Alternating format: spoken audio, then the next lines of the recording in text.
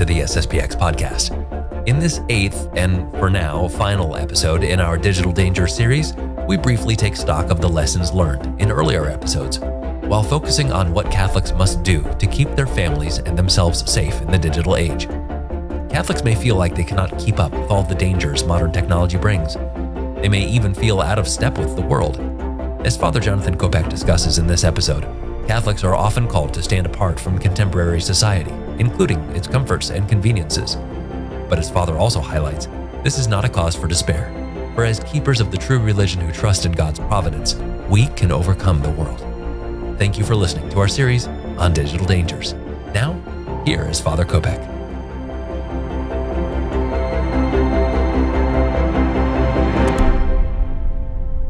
Hi, Father Kopec, welcome back. This is our final episode in a way of the series. We'll have a few others that come with time, sort of as appendices to this. But now that we've gone through an analysis of the problem, some of the different circumstances that aggravate the problem, some of the different applications, something that's been hinted at throughout the whole series, the practical suggestions, the practical tips. And I think this episode we want to go through both on the level of mindset and action. Yeah. Now that we understand or have some sense of the gravity and complexity of the problem, what can we do? Mm-hmm. So, why don't you launch out into the deep here, Father, with where you want to start with practical suggestions? Sure. I think there's just 3 things we want to look at. Okay. In general, and that's kind of the mindset we want to have, the practicality that we want to have in order to apply that mindset, and then we'll finish off with just here are some very practical things. As far as the mindset, I start with that because it really is the most important thing. We're dealing with an ever-changing world, and often that's the kind of one of the main objections. Like, well, how are you going to be able to regulate any of this? It's always changing. Yeah, it is. So that just means that our mindset needs to be offensive, on the offense. So very often we come across danger, we go into defense mode. It's like, oh, well, I gotta, and we lock ourselves up. And don't get me wrong, we're gonna talk about, protecting and things like that. But no, in order to actually navigate this technological world well, we have to be on an offensive front. We have to be thinking, I'm in a battle, and that battle is for my soul and for my family's souls. I have the strength of Almighty God behind me. I have the revealed true religion. I have all the good principles. I need to keep learning them and acting off them. I need to keep fighting. And so to use kind of a somewhat, at least contemporary term, I don't know if I would call it a modern term, but a contemporary term to describe this is like proactive. So I'm not being just reactive. I'm not just complaining. I'm not just accusing people of things. Let's get proactive about this. Let's do things. And that has to be our mindset, because as long as you have that principle of, these things are dangerous and I need to do things to protect myself and my family, I'm going to keep looking for ways to do that. So I might have found the perfect app, and it works well, and it seems like it really locks things down. I'm not just going to be satisfied with that. I'm going to say, okay, what else can I do? How can I make up for, whatever issues there were in the past? Or how can I make sure that, there's not going to be any loopholes? Like there's a whole universe again that's trying to get in. And we have to have this mindset of I'm proactively battling against it. And it makes you think, kind of back to what we were saying in the last episode, you and I talked about it afterwards, kind of that notion of the Catholic, especially the Catholic youth, just kind of being the weird ones. We feel like we're kind of outliers in this world. And we were both saying, how true that is. And in fact, not only true, but that's, without getting weird in the actual sense, in the idea of like, well, we want to be counter culture by some sort of strange, uniqueness about me. That's not the point. The point is, though, is that we have to be different. Like it's not optional. As a consequence of our beliefs. As a consequence of I believe in something that is contrary to the world. And the founder, who is divine of my religion, said, you will be contradicted by the world. Like I am a sign of contradiction to the world, and you, my followers, will also be persecuted. Let's buckle down and get real with this, because we're going to be weird. At least the ideas, the principles, the things that we're fighting against, we can't just say, well, for the sake of being normal, we have to find ways to inculcate the modern world into our lives. That's already going to be there. If anything, we should be having the mindset, for the sake of being sanctified, I need to find ways to balance the already inevitable inculcation of the modern world into my family. That's how we should be going about it. Yeah. That's the proactive mindset. So that means we got to get used to drawing hard lines. In how, you know, in what we let into our family, what we let our kids watch or listen to, and what we do with ourselves. If we don't, you know, entertain some hard lines and just this, I'm not going any farther than this, and I'm not even going to go up to the edge, because that's not how you treat things that you love. Hopefully meaning your soul here and God's will, but to stay a few feet back from the edge. How am I going to fight against the spirit of the world, and especially the pornographic spirit of the world, for example? I mean, if we all, you know, just started to really make ourselves settle on some hard truths and some hard principles, just how am I going to allow my family to dress? You know, how am I going to raise my children to think about relationships? What principles of morality am I going to have in my relationship, or even my affection in my family with my spouse? I mean, if all those things are tainted by the spirit of the world of pornography, meaning that they tend to the selfish rather than the respectful or the sacred, then we have to draw a hard line there. There's some things that Catholics can just not entertain as a possibility, even if they don't seem necessarily that bad right out of the gate or something like that. That's just the spirit of like the impurity part again, but that keeps coming back just because of how connected it is to what we're talking about. But just a proactive mindset for everything as well, and tech use in general. It's just we have to have this mindset of we're gonna have to draw some hard lines, and that's gonna be difficult, and it's gonna be inconvenient, and it's gonna bring inconveniences, and it's gonna bring inconveniences that are really, really nice to not have, like being able, I don't know, you know, just. But okay, that's working out our salvation with fear and trembling in a sense. So constant battle, proactive mindset. And then the last kind of mindset that we want to have, or at least include in that, is trust in God. We're not going into this with a spirit of panic, of reaction, of despair, of woe is us. We're definitely in dark times, but the world has always been in dark times in one way or another. And we have the confidence of grace, of Christ's victory, of the protection of the Holy Ghost, of the sacraments. Like we have all these great helps that come from God himself and his love, and we can put absolute trust in them. Maybe perfectly at peace of soul, just saying, okay, well, how am I going to fight this battle? The trick is that trust is only really going to work if we have those other two mindsets in the first place, that willingness to fight and that proactive, got to keep looking for ways to be on the offense and not just on the defense. If we have those mindsets, then that trust will play out because Christ can work through us. But if it's I'm only doing half what I should be, well, then the chances are he's only going to be able to work with so much. He doesn't push us, So those are all integrated in your mind. Those are all part of the one package. Yep. Okay. And it applies not only just to our own technological use, but how we're going to, do rules for our families. And then especially, I would say those three things as well: constant battle, proactive mindset, trust in God. Those also apply to, let's say, any individual that might find themselves in a more dire state, an addiction either to just technology in general or to sins of impurity, whatever it is. Like that same mindset 100% applies. It's you gotta be ready to fight for the rest of your life against very difficult odds and enemies, but have a confidence and peace of soul because we have the truth, as long as you're willing to put it into action proactively.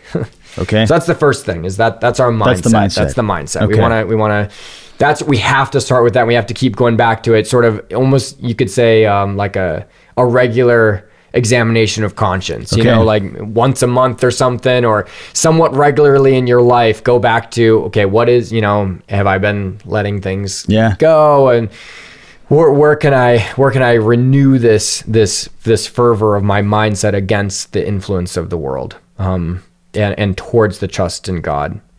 So once we have that part established, let's say, and that's in a sense a goal, because we're going to have to keep working towards it, excuse me. Then point 2 is, okay, how are we going to do this as far as how are we going to plan this battle, right? So we have Got it. We're in the modern world. Most of us have multiple technological devices. How are we now going to take what we've learned and apply it to what should I do? Yeah. We started with mindset.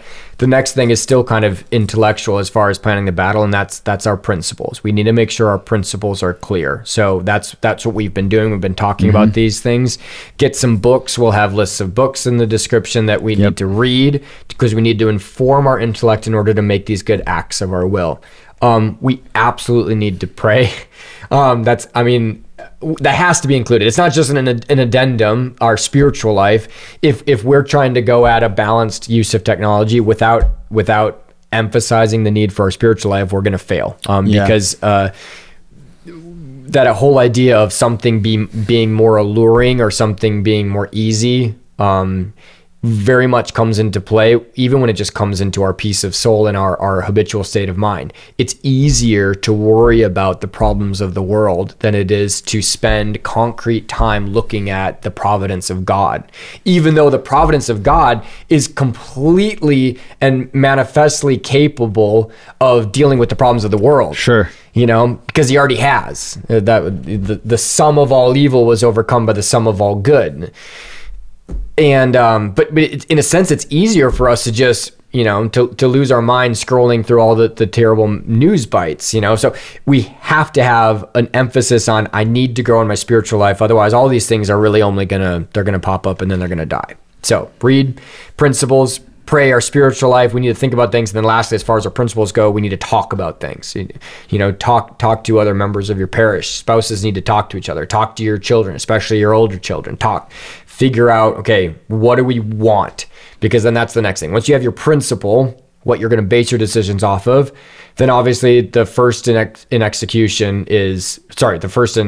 deciding what your execution, and the last in the actual doing it is your goal, your end. So I can't remember the exact phrase, but you get me philosophically. It's the first in your thought process, the last in your execution. Yes. That's the end. So pick your goal. So the goal is, okay, I want a better technological use in my own life and my family. What concretely is my goal? Because if we just say I want to do things better, good luck. It's how do you want to do things better?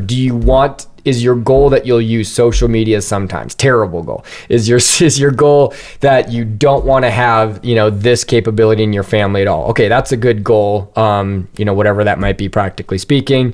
So now you can pursue it, but come up with a concrete, how do I want my day to look? How do I want my concrete use of things to look? And that's going to be different depending on our state in life.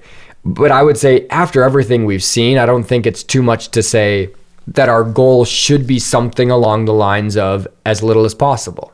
That only makes sense after kind of delving through all the dangers that we've had to look through, and especially for our children, especially for our family. Our goal should be, okay, I want to make as little allowances as possible, and then concretely, this is how I want it to look. So sorry. Maybe this is the right place, maybe not, to throw out one of the common questions, maybe not an objection as such, but as I plan out my day and I plan out even my life, right, what do I do if I'm, let's say, already working in the tech industry somehow? Yeah. That's a really, really broad topic, right? Or there's many ways one could say. You could say you're working in the tech industry. But is there or indirectly, I rely on tech, I'm a doctor on call, or, law enforcement of some sort. There's all kinds of, for good or ill, there's all kinds of people who say, hey, look, that's all great, Father. But sounds like it'd be nice, but is that just a question of, this is what you mean by we're gonna have to draw the lines in different places? Kind of. I think we can give a little bit more concrete of a principle to make your decision off of. But because you're right. It's a general question. Yeah. And so it'll have to have a bit of a general answer. But the answer is going to be, you have to balance. So let's say, your job is like a studio producer or something like that. You don't have to deal with immoral content. It's not a relative thing, but you're constantly in the technological world in one way or another, even to some degree the social media world. Okay, well, we've talked about how those things are at the very least intrinsically dangerous. If they were intrinsically evil, we would say, sorry, you can't do it. Time to quit your job. Yeah. But if they're just intrinsically dangerous, then that means you have to proportion a balanced response to that in your life. So that might mean something like you have that much more of an obligation to make sure you're balancing out your natural life. So you have to, you got to get outside. You got to read actual books. You got to exercise. You have to put yourself into contact with reality, even just nature, like all those things that balance out a day that's heavily influenced by a virtual reality, that you're that much more responsible. And if you can do that, if you can balance it out, well then great. And if you can't, though, if it's just something that's consuming you and it's actually starting to affect, your ability to pray, and there's no end in sight and all that sort of thing, well then that's when it starts to become, okay, well, maybe this isn't actually the job for you. And I wouldn't say that until until you've given it, you've given it a try. Okay, well, I'm gonna get on the digital minimalism bandwagon, and I'm gonna do what I can to balance things out. And if you can't, and if you're still just, by the end of the day, you're just fried, you can't fulfill your duty of state, at least towards God and your family, well then that's not the job for you, period. It'd be better if you downsized at least somewhere along the line. But if you can balance it, great. And that's as I think that's as close as we can get to a practical solution, besides what we're about to say as far as other practical tips. So take these practical tips, apply them the best you can, balance it out as much as you can, and that's the first kind of answer. The only thing I would add to that is that the other balance is that if it's a question of morality, if someone is a studio producer or they have to have a work phone or something like that, and they are consistently falling into sin because of that necessity of technological use. Okay, step one, obviously you do everything you possibly can to lock that down. If it's not working, then that, again, I think this would sound crazy to an outsider's ears, but that job isn't for you. And it doesn't matter how good of money you're making or anything. It would be better if you were flipping burgers, if it meant that you can stay in the state of grace. Not only for you, but for your family. And so, obviously, again, in full disclosure, you're allowed to do what you can. You can try all the different steps and things like that, all the different practical helps and suggestions. But if it's not working, at least on a consistent basis, then it's time to change. And that's what we mean by hard lines. And that's difficult. That's extremely difficult. But that's the balance that we have to tread. So fair enough. Is that sort of, I think so. Okay. Yeah.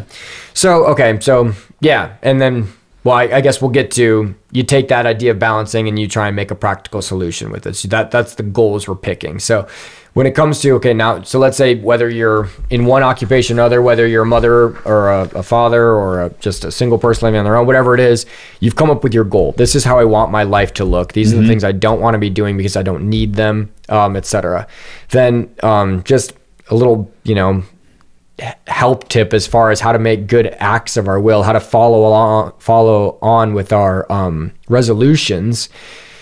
We have to make them very concrete, first of all. Okay. This is exactly what I want to do and what I don't want to do. Then we have to be human enough and humble enough to really plan it out as if we're a child. Okay, I want to do this. So get a piece of paper, for example, and this is what I want to do. This I know is going to be my normal obstacle. So it could be, for example, I want to say my morning prayers instead of check my phone every morning. That's a concrete goal. Yeah.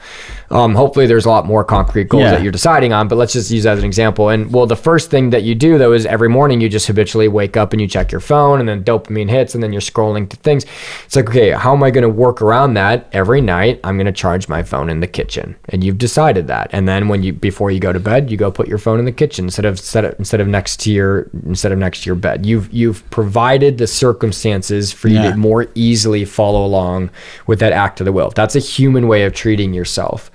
And then lastly, when it comes to, let's say you've arranged all those circumstances, when the moment comes, it's very important, just from the point of view of growing in our willpower, so to speak, that we don't allow other possibilities to creep in. So, if I decide, well, I'm gonna charge my phone in the kitchen every night, and that seems reasonable and I should do it, and then one night you're thinking, well, well, man, maybe it's not such a big deal. I guess I kind of want to check the score first thing in the morning, see how that game ended.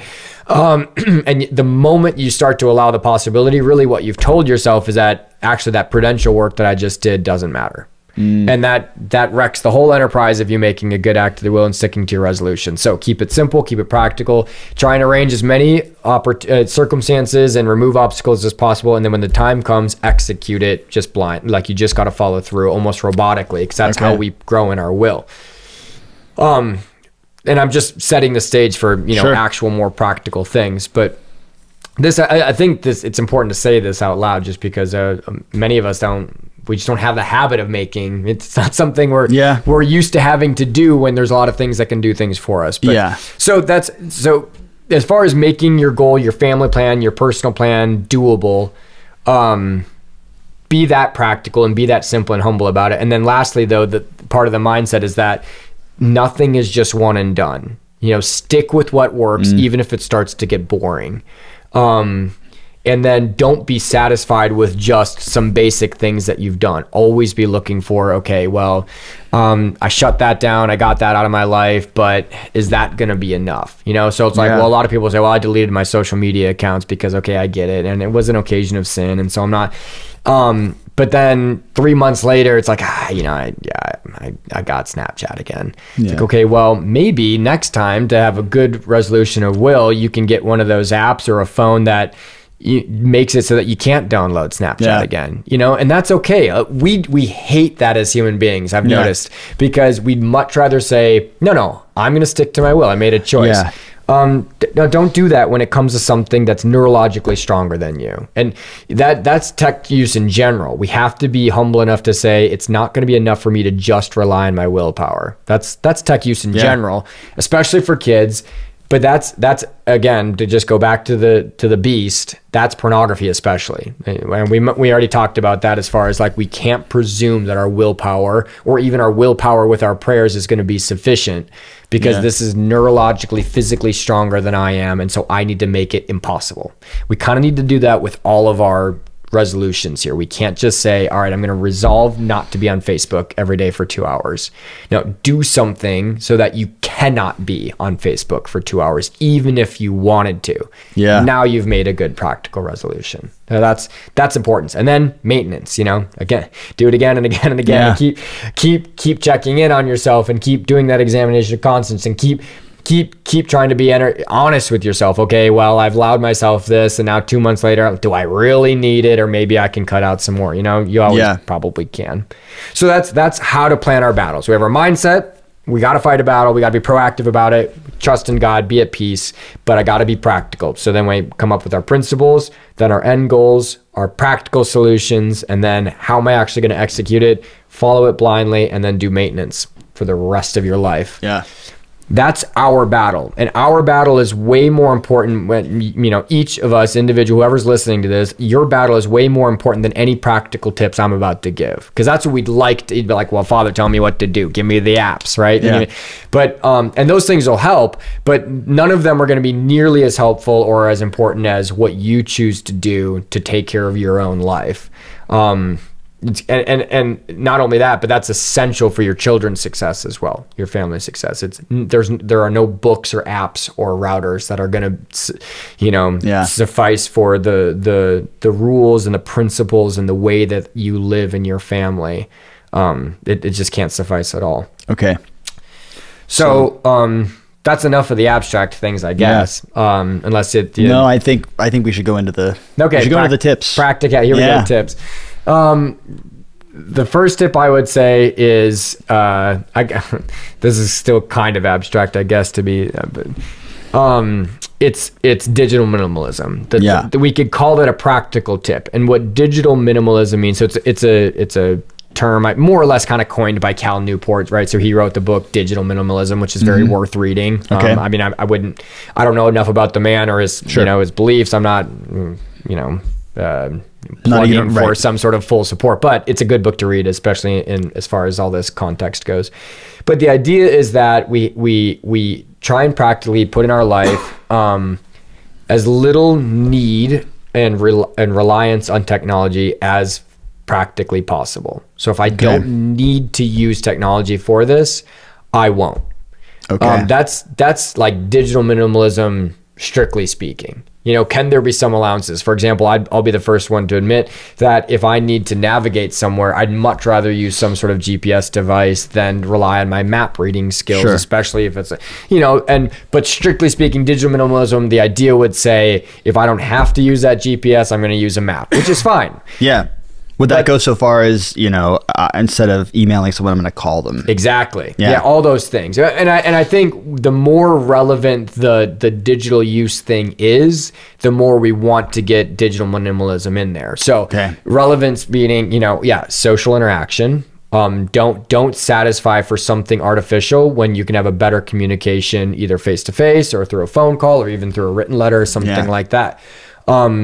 Entertainment, I think, is the other big relevant thing. It's don't settle for digital entertainment when you are still a stranger in this natural universe that God gave you, or a stranger to the world of intellectual entertainment, whether that's music, the arts, literature, or things like that.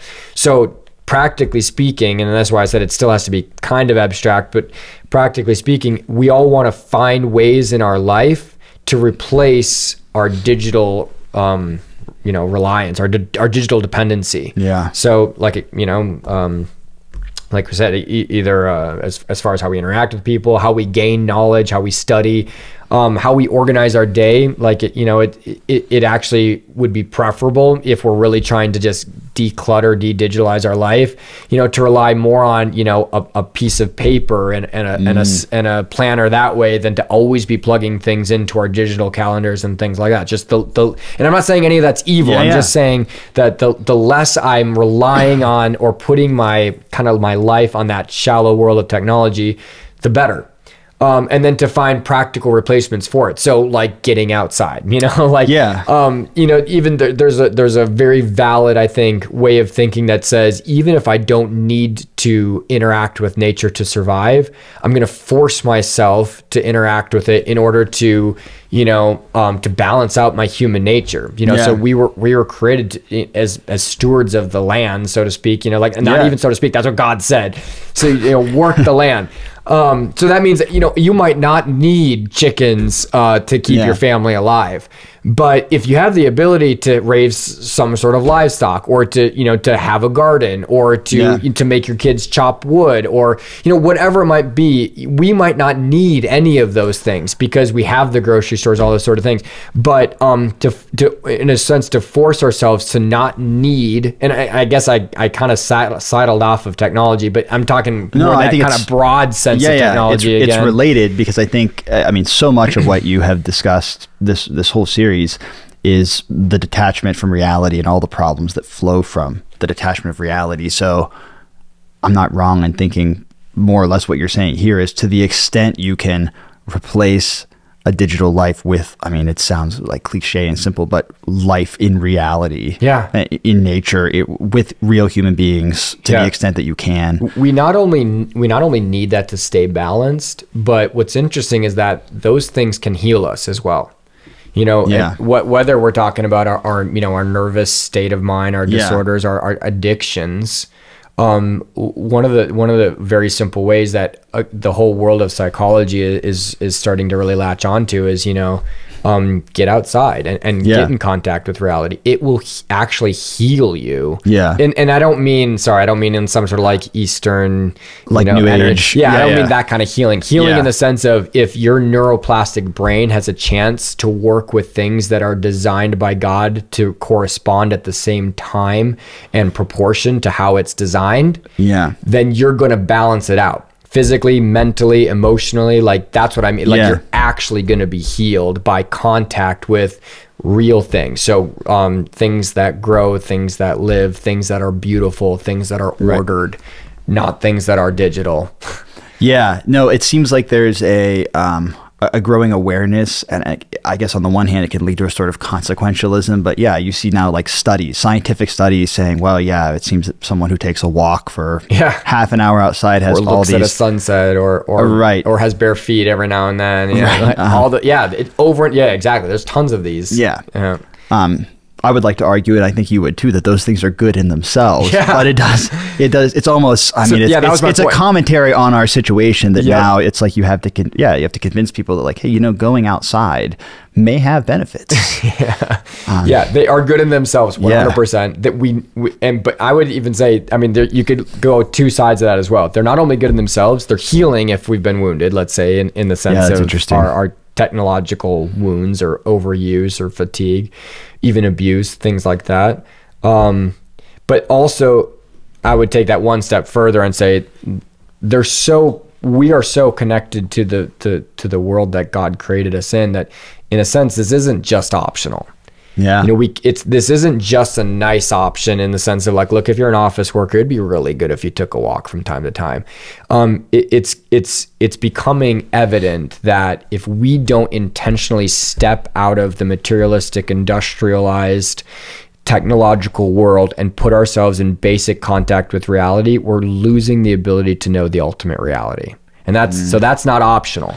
I'm not saying that you're bound under pain of mortal sin to go on a walk every day, but I am saying that you are bound to some degree to balance yourself out, and especially your family, your children, because they need that balance in their formative years more than you might in your later years. But it's not optional for you to try and come in contact with created reality, whether that means just the physical, breathing, living world, or ideas of more real ideas of beauty and intellectualism, study, and then your spiritual life. Like these things are not optional, because otherwise we're not going to know the reality. It's the first way that God gave us the chance to know him. It's reasoning off of his effects. And if we're not coming in contact with those effects, then we're this is like the God wrote, I forget, Isidore, someone says, God wrote two books, the book of nature and the book of Revelation. I'm paraphrasing that, but that is ultimately what you're getting at, right? I mean, this is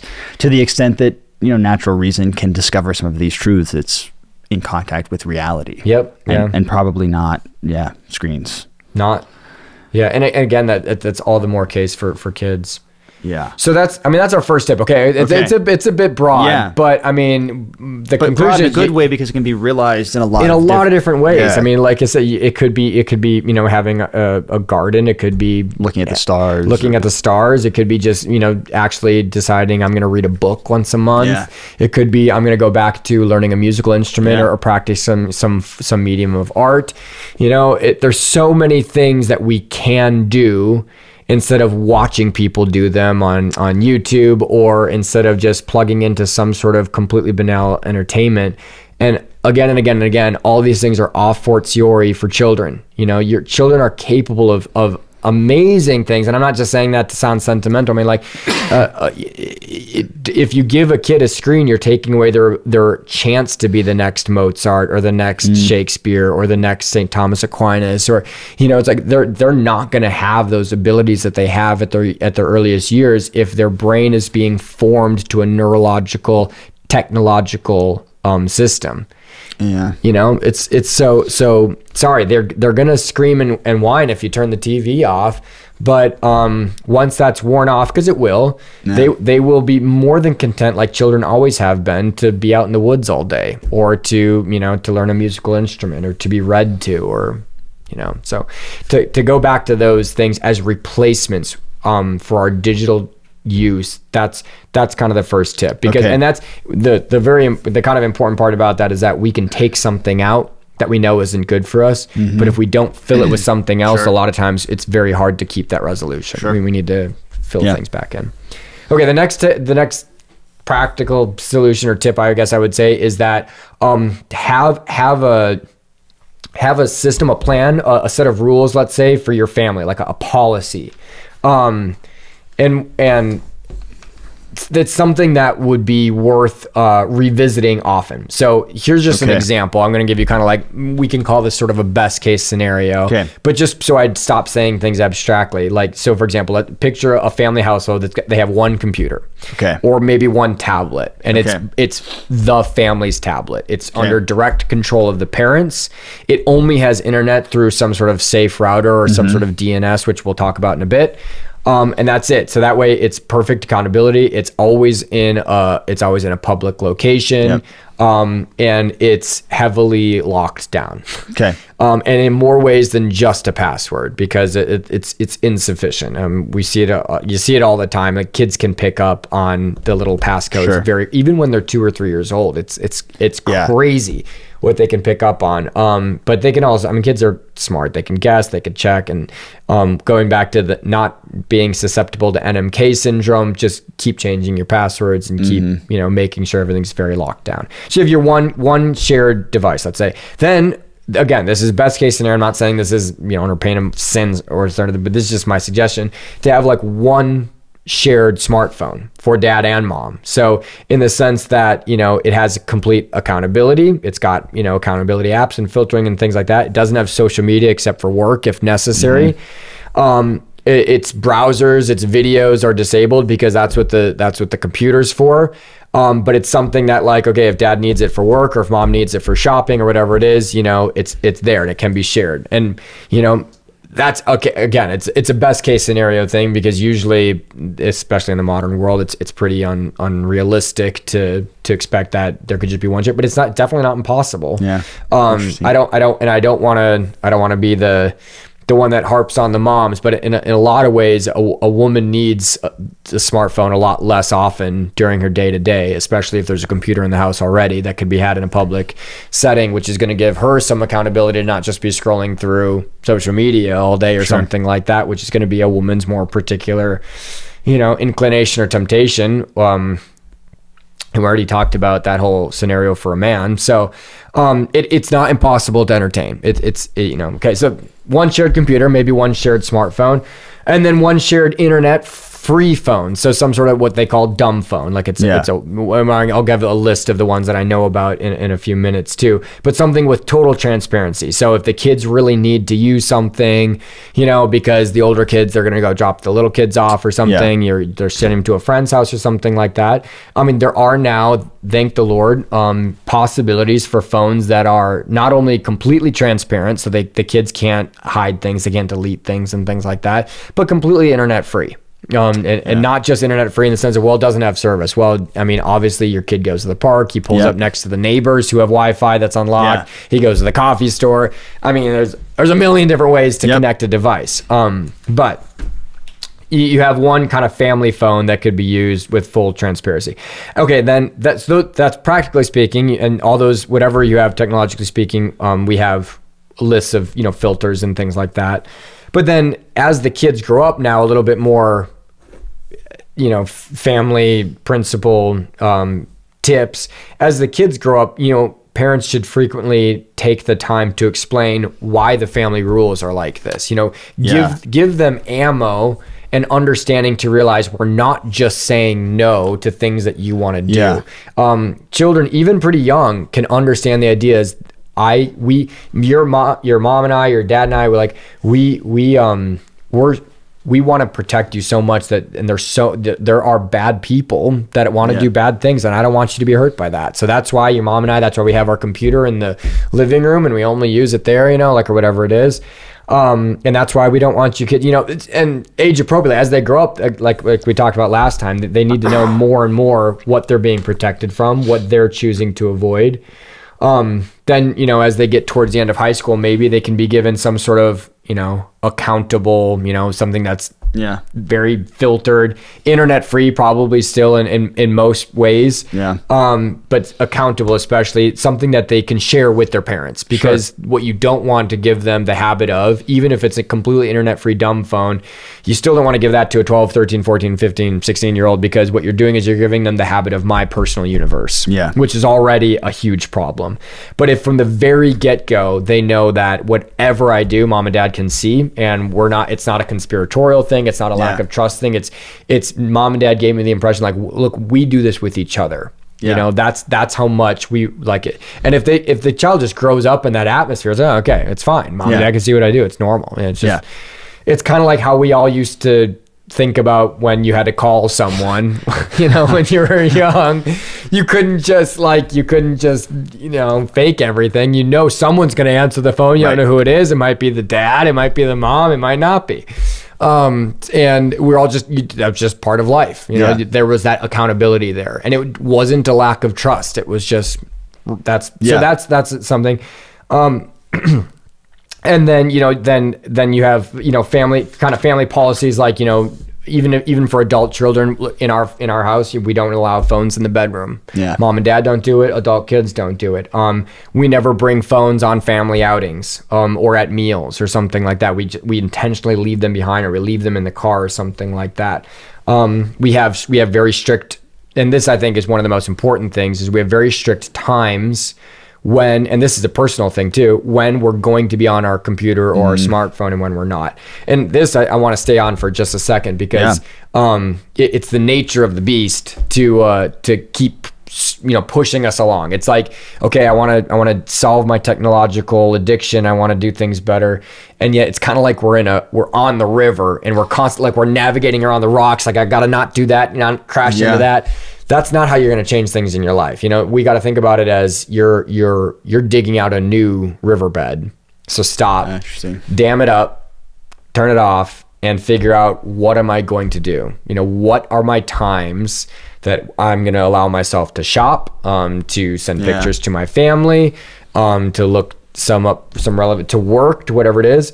But to plan it ahead of time, and that kind of goes back to our whole battle planning thing and practical solutions. Give yourself and your family concrete times. And you can make it very concrete by software that says, like, you know, you'll only be able to use this app from this time to this time. Like, use your screen time capabilities and things like that. Don't leave things up to chance. And then definitely have a curfew, you know, like a technology curfew. Like, after this time, phone's off. This is like time budgeting. But actually do it. Right. Enforced time. And don't give up on it, because it's, you know, our first couple attempts will probably fail, you know, because it's that powerful. But if we don't give up, especially if mom and dad are on the same page, and they hold each other accountable, not in a nagging, in a distrustful way, but like, we got to do this for the good sake of our family. Then you're going to find yourself with a lot more time and a lot more peace of soul and a lot less chaos, because something else has always been kind of stealing the attention. Yeah. So that's what I would, as far as technological, that's kind of a best case scenario. And I don't mean best case in the sense of like, oh, good luck, but I mean really something to shoot for, because it's not impossible. Some of those things are necessary. Some of those things are more just, okay, work for that to the best of your ability. Okay.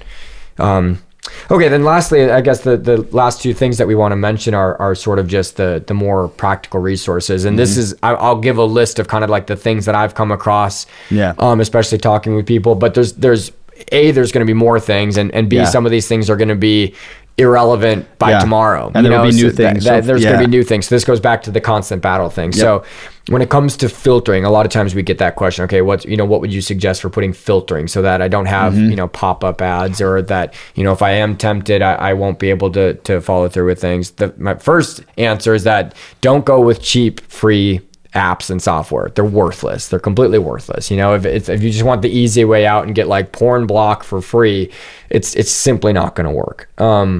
Because that goes back to a multi-billion-dollar industry finding every possible way to get onto your screen. So when it comes to those sort of apps, okay, the seem right now at least, and I'm sure people have their own opinions, and that's fine. I'm happy to get as much information as we can. Right now, it seems like one of the best apps when it comes to pornography restriction filtering is Covenant Eyes, and that's because mostly because of one thing, and that's if it's set up correctly, which is a bit of a chore. If it's set up correctly, at the very least, what you can't turn off is that it does what's called screen sharing. So it's constantly monitoring the screen. So even if you bypass the Covenant Eyes browser, and you can, which is a possibility, you still can't turn off the fact that it's taking screenshots constantly. And if it detects something, because it's got an AI that detects explicit content, it's going to alert your accountability partner. So if you're willing to set it all up like that, it does seem to me to be a pretty good. And the other reason why it's a pretty good option is because, well, it's paid for, so it's a real company. They're the biggest one that I know about, at least right now, which means they're getting enough funding to stay more or less up with the game. Because what Covenant Eyes is constantly doing is researching and then adding to their list of blockage different, you know, website domains and things like that to constantly kind of keep. But that's, I mean, that changes daily. And hourly. full disclosure, we have no connection to any full of these disclosure, companies. we are not getting no disclosure. No kickbacks. If they want to send us money for what we talk about, that's fine. But no, there's no no connection. Anyway, that to me, that seems like one of the best. It's definitely not foolproof, but it's one of the best that I've seen. But what I would say already is that you can do additional apps, right? You know, it doesn't have to be just one filter. You could do several different ones. You can, you know, download a safe browser like Brave or something like that, and that'll block a lot of the ads and things like that. And you have Covenant Eyes on top of that. And you might even have an app like Bark. Bark is a good like children's monitoring app, and you can really tailor how, you know, what you want it to block and what you don't want it to block and things like that. And you can have all those things on the same device. Now you have layers of protection, and that's very worth it. Other ones that we've heard of are apps called Boomerang, Custodio with a Q, Accountable to Me, Ever Accountable, and I've heard good things about all of those. But nothing's foolproof and nothing's, you know, just sufficient itself. But I'm just kind of giving out. We'll put these in the description again for people to look at. So those are your filtering apps, but it seems like filtering's never foolproof, and it seems like the screen accountability thing is a game changer when it comes to really helping someone. If you absolutely, for some reason, have to have a device, even though in my mind, if something is more or less inevitably leading to mortal sin, then there's no justification for it. Like I said, it'd be better if you were living under a bridge or flipping burgers than living in a state of mortal sin. Period. But anyway, those are all, at least let's say from a family perspective, those are all worth looking into. Especially the Bark app, I think, is getting better and better, and they also have their own phone. We'll talk about phones in a minute. Okay. The next kind of thing would be locking down our Wi-Fi. So most families, as kind of a matter of course, now have Wi-Fi in their houses. Definitely not a necessary thing. Something that would be worth asking ourselves, do we need this? But if it is something that ends up, you know, being done, try and look into ways to block things at the very source. So there's, for example, there's a Wi-Fi system called Griffin, with a Y, and it's part of its actual design and programming that it's already blocking at the very source a constantly updated, you know, list of domains and things like that. But then also at the very source, you can already block certain categories and things like that. So that means you don't. So that would mean if someone snuck a phone or something like that, they still couldn't use your Wi-Fi to look up explicit material, for example, by and large, because it's blocking it at the very source of internet. And to be clear, a lot of these programs can be used to block, I mean, obviously pornography, but other time-wasting things as well. Right. So you can, you know, with the ability to download apps like social media, different entertainment categories, things like that. Although, again, it's always going to include that possibility of inconvenience. So, for example, like,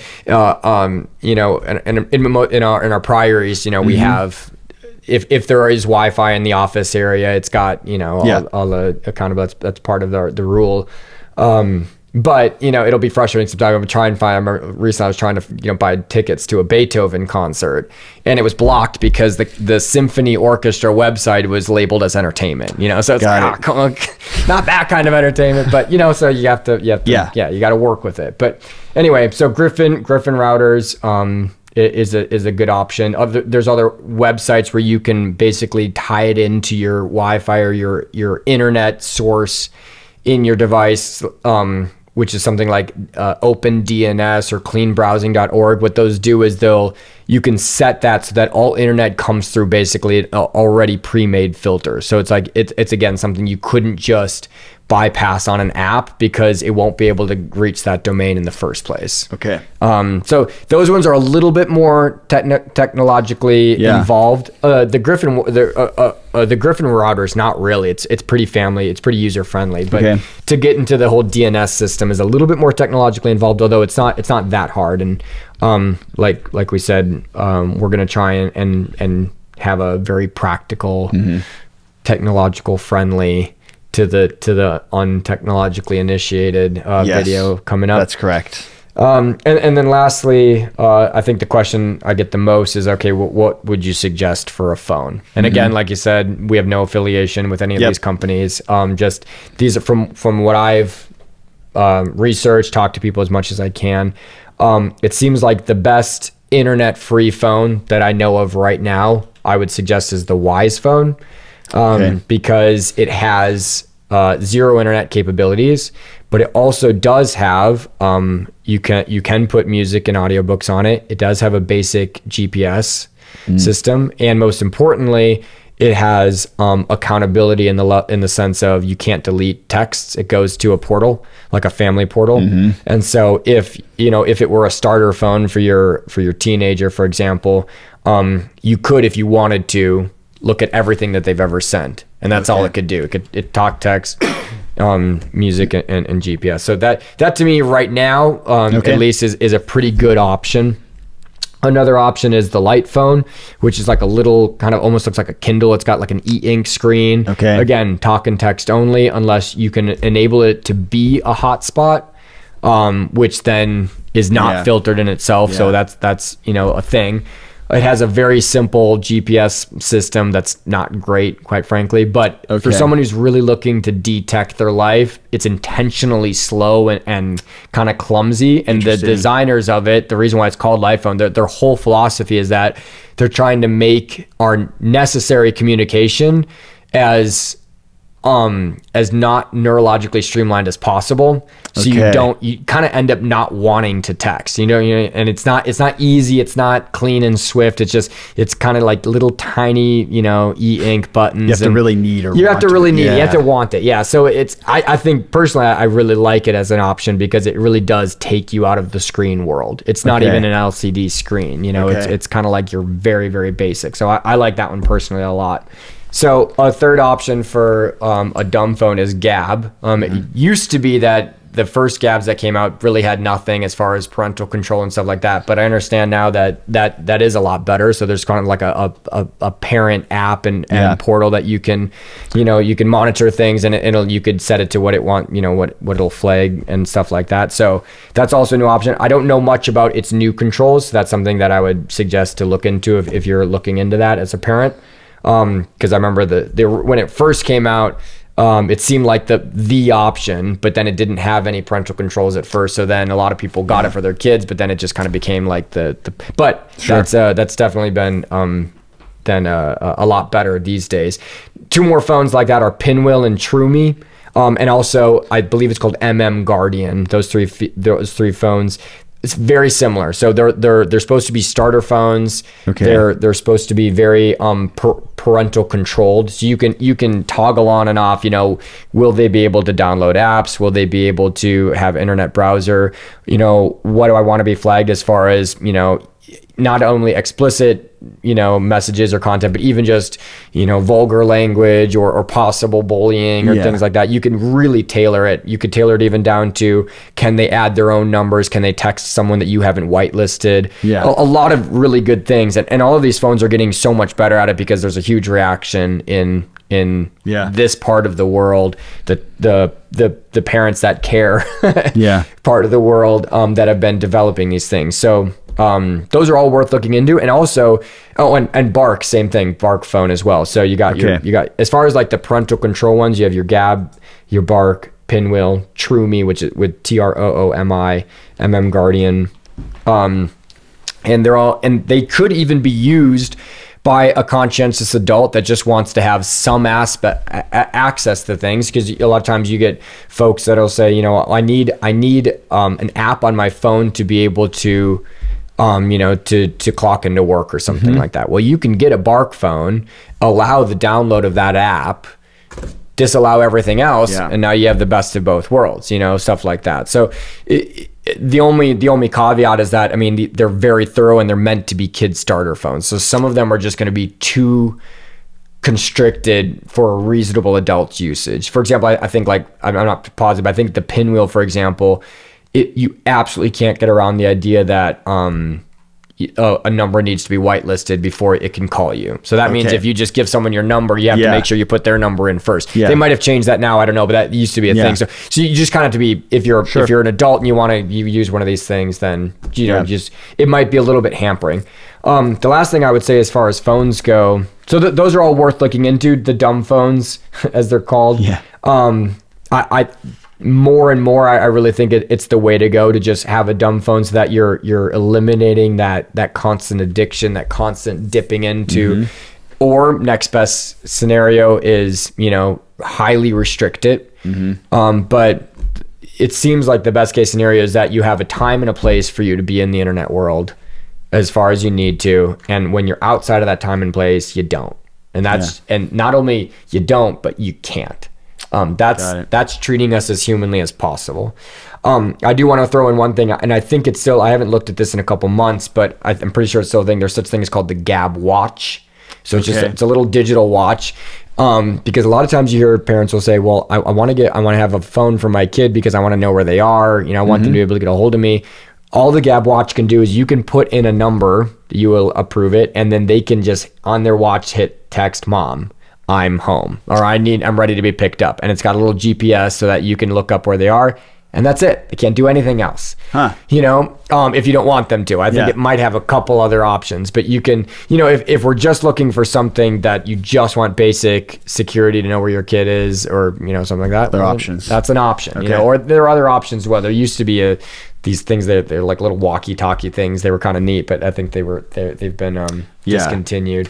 It's basically there's no real excuse. There's a way to get around. If there's something that is a legitimate reason to need, there's a way to do it. There's a way without to do the danger. There's a way to do it safely. There really is. It might be more convenient. Cost you some work, but darn, that's kind of what you signed up as. As far as the whole parent thing goes. No, to be serious, there really are ways, whether you're an adult or a parent or a young person, like there really are ways, as long as you're willing to take that mindset of battling, being proactive, being prudent, putting the right things on top, prioritizing, you can do it. You really can live in this world, take all these different options and tips and put them into your life concretely, examine yourself often, and we can do it. We can thrive and save our souls in this modern world, but we have to be okay with being somewhat strangers in it, and to some degree very strangers in it, if that's what it takes to save our souls. Fine.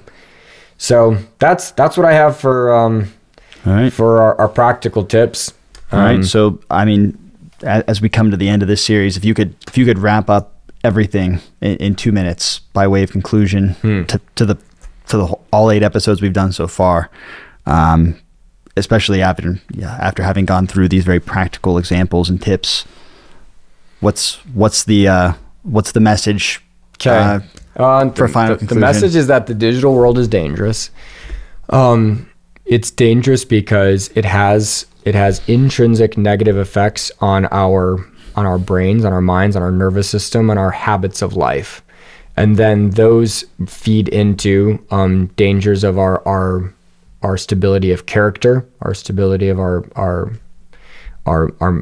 mental stability, and those are then the foundations, or the lack thereof, of our spiritual life. And so even if we're just talking about the neurological effects of technology, we're already talking about a danger to my growth in virtue and therefore the salvation of my soul. And then besides that, we talked about more particular dangers of morality, and those especially include the influence of an anti-God culture, a pornographic culture, and then the specific dangers of pornography and how it's basically the plague of our times.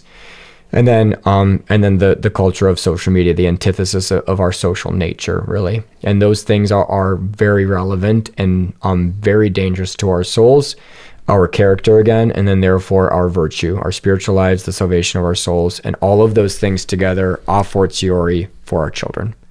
So our big conclusion then is that there are some things in the internet digital world that are intrinsically evil, like pornography.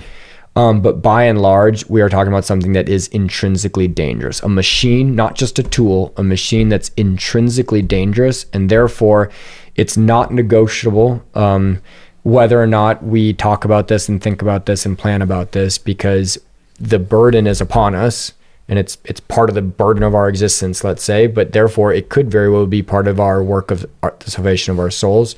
But the burden is upon us to respond with prudence. We can't ignore the problem.